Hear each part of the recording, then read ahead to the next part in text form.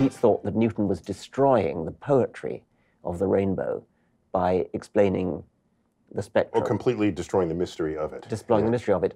And the message of my book is that you don't, by destroying the mystery, you increase the poetry, you don't decrease it. And I try to go there in all of my work, whether or not I succeed, that's my intent. I think there's no more reproduced image when people want you to think of God than a sunset with beams of light coming out. But I also know that the surface of the sun is 6,000 degrees and there's Rayleigh scattering in the atmosphere. You have water droplets condensing to make clouds. And so where do you differ from this? Maybe I go a little bit further in the direction of good-natured ridicule of absurd ideas like astrology.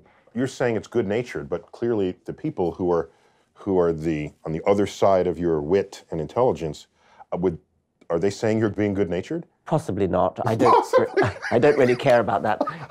Possibly not. No, I mean, I feel stupid next to you. No, and I know all this stuff. All right, so. Oh, come on. Let me I have an eye to not just the astrologer that I'm talking to, but for example, the radio audience or whatever it is that are listening in.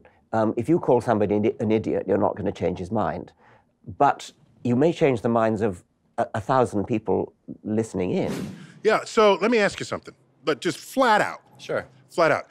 I don't have a problem if people feel spiritually when they contemplate the cosmos, and I may even feel some of that as well. I'm really talking about, as religion manifests in the world, the whole other portfolio of things you're supposed to do, the rituals that derive from it, the rules that come down from revealed text.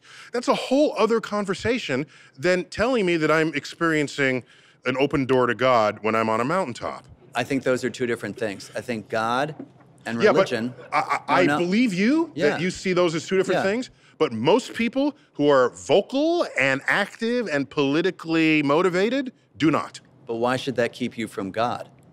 I mean, if you have an experience of God, why should all the other stuff that distracts you keep you from that? I mean, like saying, you know, I took a terrible course in science once, and all the teachers were terrible. Well, does that mean you don't believe in science anymore? No, it means you don't believe, or you haven't had a good experience of the other things, of the human element of it. So what I might ask is, which God are you? Is it Zeus that I'm coming closer to? Because I am on the mountaintop where Zeus lived.